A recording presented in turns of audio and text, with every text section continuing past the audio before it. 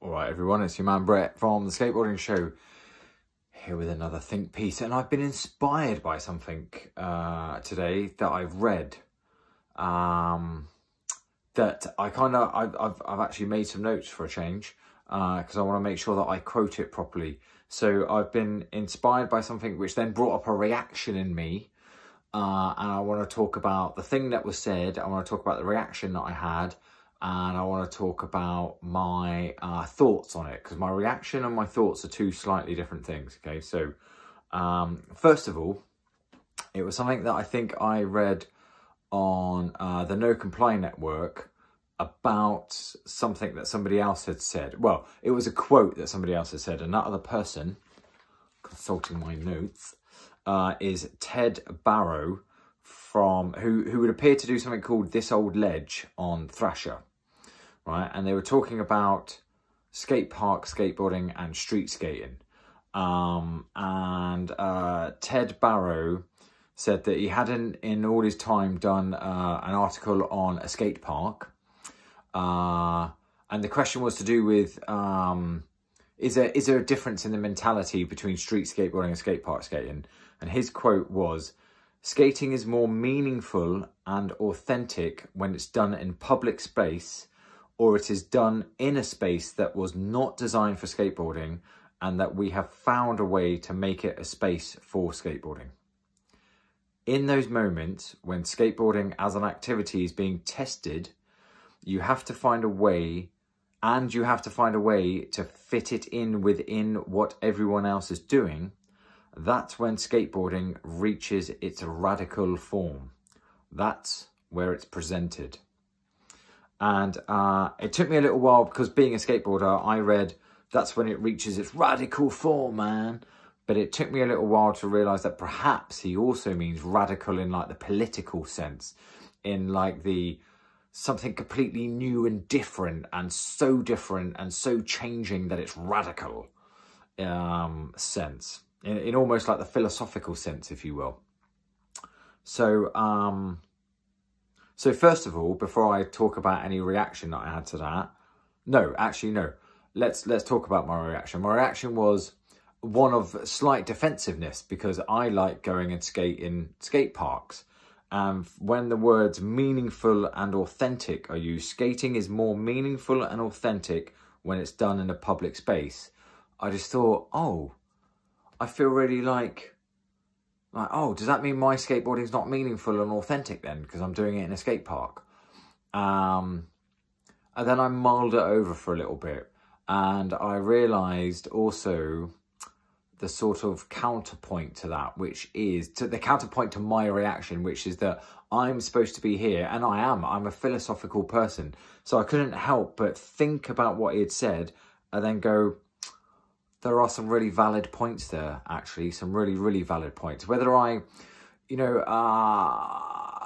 challenged by the words meaningful and authentic, because I still think skateboarding done in a skate park is meaningful and authentic. But I totally dig and sort of agree and can see the viewpoint of when it's done in a public space or a space that's not designed for skateboarding, and we find a way to make it work. We find a way to make it fit in. That would make it really meaningful. It would make it meaningful and make it authentic. I mean, that skating is more meaningful is what he's saying, and that's fair enough. And I don't, I'm not trying to argue the point. Far from it. I'm saying I really like what he said. It brought up a reaction in me.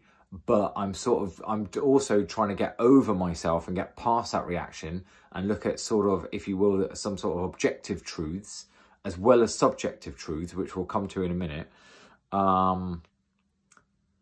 Do I think it's more meaningful or authentic? Possibly not, but that doesn't invalidate what's being said. It's totally valid that it is very meaningful and authentic when we take our skateboarding and do it in a space that's not meant for skateboarding. And I can absolutely see the point, and don't disagree at all. It makes it incredibly authentic and incredibly meaningful.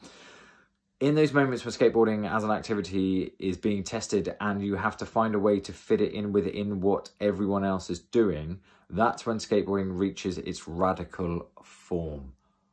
Love that, because it becomes a radical action. It becomes an action of the radical by saying, no, this plaza was not designed for this. This planter that you've put in to put plants in was not designed for me to jump on and grind or slide, but I'm going to. And we're repurposing the space that you've got. You built all this to contain consumerism and capitalism and commerce, and we're saying no, we're not gonna use it for that. We're gonna use it for something completely else. It's as a radical idea, as an act of radicalism. As an act of radicalism, we are gonna do this in a completely different way than what you ever thought about, and what 99.9% of the people walking through here would ever think about. Like I was saying the other day about like the critical eye that we have that can look at something and go, you could sesh that. So I really like what's being said there, and I like yeah, and I like the bit about it does make it meaningful and authentic when we take a space that wasn't designed for skateboarding. It's radical and it's meaning and authentic. And it reminded me though of a conversation that I've had with some vert skateboarders about where it reminded me of a concept which is kind of related to that, and maybe not, but maybe I'm going off topic a little bit, but the difference between street footage and vert footage is not only the obvious thing that one's done on street and one's done on vert, but it's in street footage you take into account all those other parameters. You take into account the run up, the landing, the size of the gap, you know, whether the skateboarder had to land on some sketchy little thin bit of concrete, or whether the skateboarder had a sketchy thin run up that they had to try and run along and then throw their board down and get the speed up. And even that alone was scary or gnarly enough as it is, because there was a drop one side of it before they even kickflip or ollie or 180 or whatever it is they do off the end over the gap down into the landing. So there's a whole set of parameters, a whole set of circumstances that are taken into account when you observe street media, whether it be a photograph or video footage or whatever it may be. Whereas in vert skateboarding, you kind of strip away that stuff and you're left with just the trick and the skateboarder, because on the whole, I know vert ramps are different and the transitions are slightly different and the amount of vert on it is slightly different and the height is slightly different, but the basic fundamental principles of a vert ramp are the same. So, and some people go and skate the same vert ramp regularly, so it becomes absolutely not about the terrain in any way or any other circumstances or any other parameters. It becomes purely about the skateboarder and the trick and their performance. Whereas in the street media, it's their performance plus the other extenuating circumstances around that performance, the environment. The environment factor is kind of taken out in a way, is neutralized in vert skateboarding, because it's done on a vert ramp. And yes, some of them are slightly different to each other, but the underlying principle is pretty much the same. So one vert ramp to another, yeah, you sort of strip out that and you're left with just the performance. So one could put forward the counterpoint that, does that make it more authentic? Because actually you're not having to factor in a load of external circumstances and a load of external factors that are not actually skateboarding. Because, and again, I'm not trying to argue the point made by Ted Barrow from This Old Ledge. I'm not trying to argue it. I love that I've been presented with a philosophical viewpoint and it's made me start thinking. Because I don't think there's anything to agree or disagree with.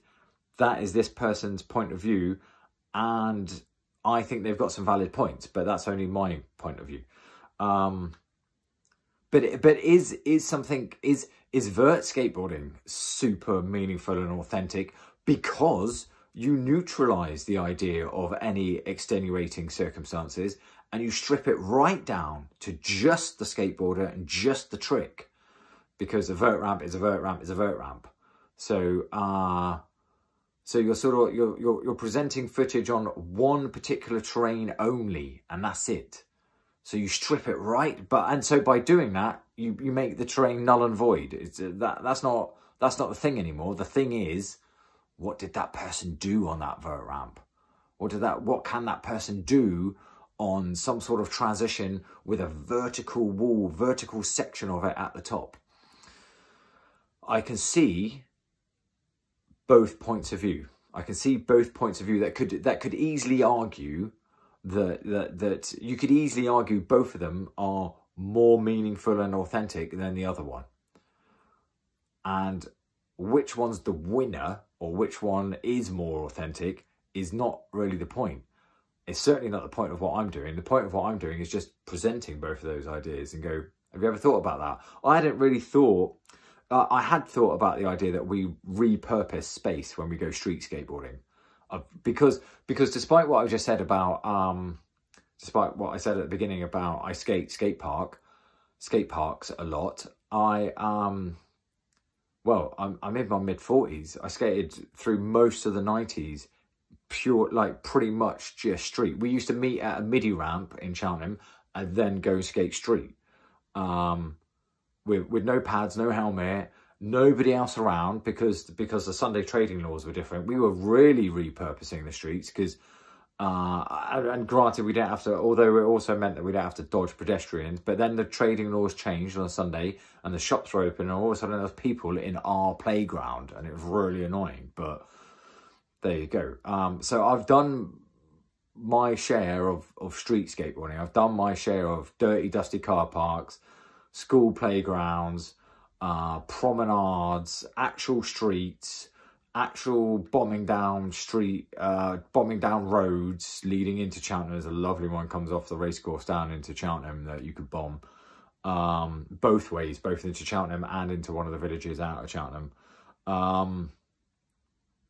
So I've done my bit of street skating, and I completely agree that you can repurpose the space quite easily. What somebody designs as a nice bench for people to sit on and has an image of people sat enjoying their lunch, we're like, nah, that's no slide, rail slide, tail slide, that's ollie over, that's hippie jump over, that's a whole thing to sesh.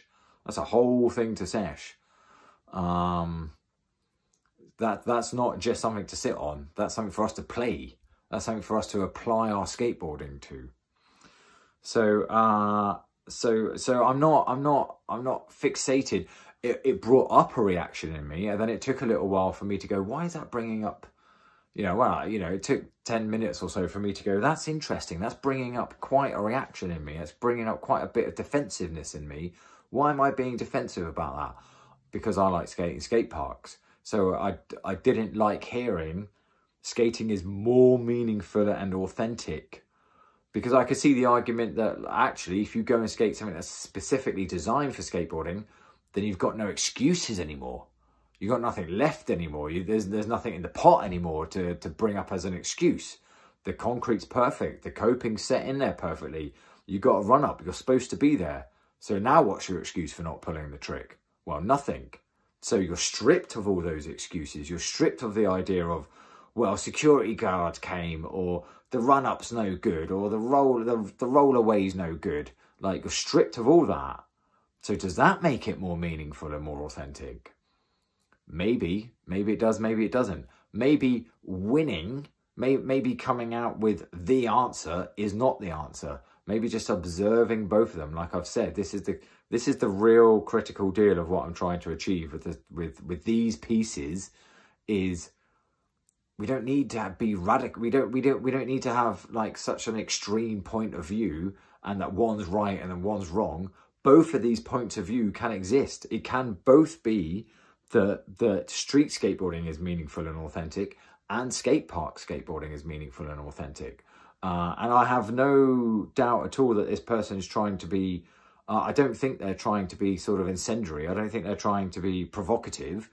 They're just giving their opinion. And I'm grateful that they did give their opinion, because it gave me a lot to think about and it inspired a lot of thought in me. So thank you, Ted Barrow. Thank you, genuinely thank you. And thank you for highlighting that. And it's perfectly valid. And I like what you said. I absolutely like what you said. Despite what reaction it may have brought up in me, the philosophical part of me was like, that is a really valid point. And I can really see where you're coming from. And you're not incorrect about any of it. It's totally radical. It's a radicalistic idea to repurpose city space in both the physicalness of repurposing it and the conceptual idea of going, you think this has been created to contain your capitalism and consumerism, but we're saying no, it's a playground for us. It's somewhere for us to apply our art form. This is an art. This is an art that exists and then disappears. You can't consumerize this. You can't commodify this. You can't sell this in a way, in your form of it that you've created. We can sell it. We can commodify it in a way. But even then, it's completely different from your consumerist idea of what a city is about to keep capitalism and consumerism in it. We're in here creating art that exists and then disappears in that moment. Because the moment we've landed that trick and rolled away, that trick doesn't exist anymore. Even if you capture it on video, the only thing that exists is a video of the trick. That's not the actual trick. All right? We're like pure darderists. It's a moment. It's a happening. It happened, and then it went, and then it disappeared, and it doesn't exist anymore. You might have captured a photograph of it, or you might have captured a video of it, but that's not the actual trick. That's a capturing of that's a representation of the trick. So